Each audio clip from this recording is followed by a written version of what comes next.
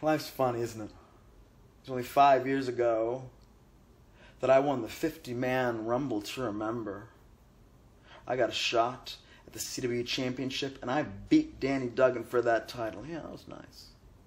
But the thing is, I never lost that title.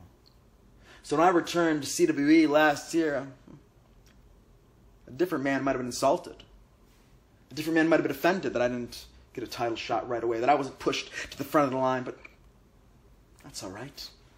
Because on November 29th in Winnipeg, Manitoba, it's the 50-man Rumble to remember.